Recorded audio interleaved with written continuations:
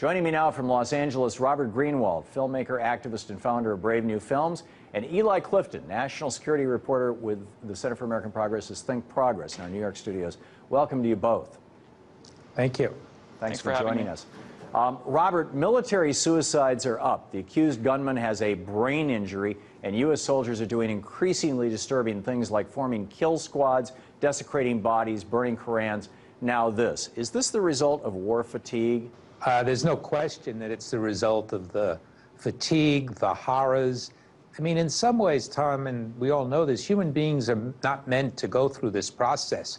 We try to train them, we try to teach them, but year after year, this gentleman, I think he'd been in Iraq for 2 or 3 tours. Now he was in Afghanistan. To commit this extraordinary atrocity, he clearly cracked. The military, no service is set up to be able to train people to be murderers and then also train them when to turn it off. And, you know, it's just, your heart breaks when you see what's going on there.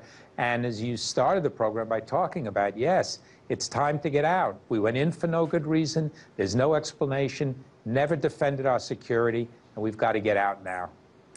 Robert, 60% of the American public say no. You know, time to end the war in Afghanistan, get out. This war isn't worth fighting. Yet the Obama administration has set 2014 as their move-out deadline.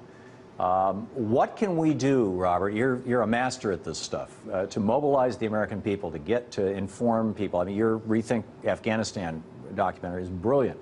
What more can we do to awaken people and get them active in pushing this administration and legislators of both parties to move toward a more rapid pull-out of troops?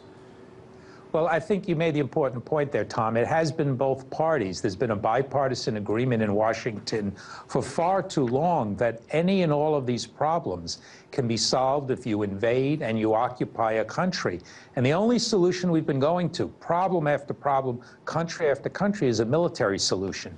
So I think what people can do is what they're beginning to do, hold their elected officials responsible. We did not elect you as senator or House member. We did not send you to Washington to provide more occupation, more killing, more tragedies for Americans and Afghanis, and to say nothing of the extraordinary waste of billions and billions of dollars, all in a cause that makes no sense in terms of it being a military cost. You know, when I was in Afghanistan, you get off the plane and you feel in your heart and your soul, this is the 3rd poorest country in the world, and boy, do they need things. And they need doctors and hospitals and roads and jobs, and they don't need occupation.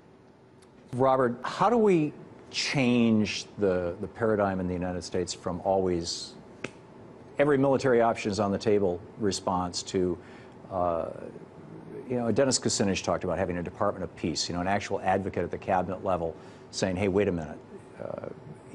Any thoughts on further steps in that direction? You talked earlier about the general insanity of war itself. I refer to it as mass in mental illness, mass insanity. What do we do? Well, as you well know, Tom, you've been writing and talking about this for a while, and thank you for that.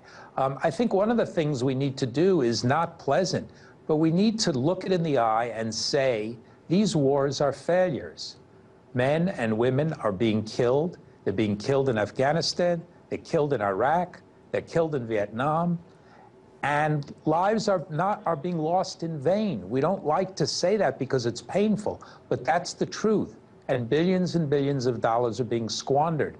And until we begin to confront the fact these are failures, total and complete failures from security points of view, from our country's point of view, from a moral point of view, we're not going to be able to stop the next one from happening, where they get up there again and start talking about the way to solve Iran is by bombing, occupying, and invading. Yeah, amen. Robert, Eli, thank you both for the great work you're doing, and thank you for being here with us tonight.